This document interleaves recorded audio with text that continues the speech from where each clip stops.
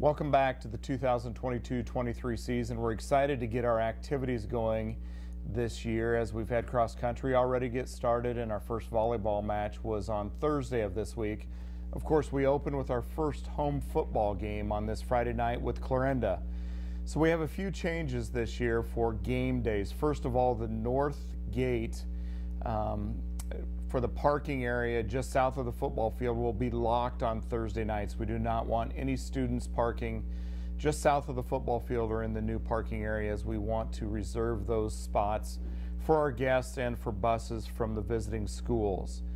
All athletes and students need to park in the gravel lot and park in an orderly fashion. We've done a good job so far this year doing that because we will also have guests parking out there, so please park in rows and park accordingly.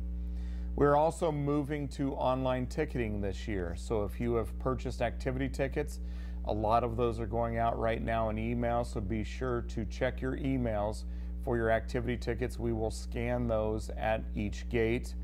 And finally, the student section. The high school student section has been moved back into the regular bleachers.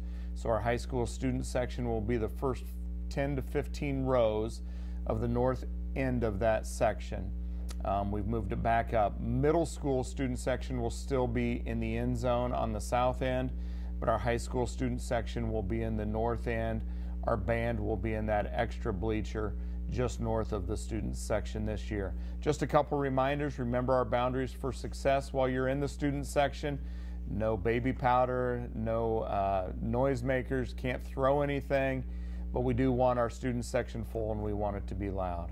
Make sure if you have any questions, you find me here at school and I'll be sure to answer them. Thank you. Good morning, CCHS. This is Mrs. Arnold here to bring you the daily announcements. Today is Friday, August 26th. It is a B day, day 4 of the school year. The quote of the day is, "A new day is a new opportunity to do something great." For lunch, we'll be dining on Sloppy Joe sandwich, sweet potato crinkle fries, frozen strawberries, and milk. Seniors, make sure your opt-out sheets are turned in to the office today. Please make sure that if you are tardy for your class, you enter through the front doors instead of the back or having someone let you in.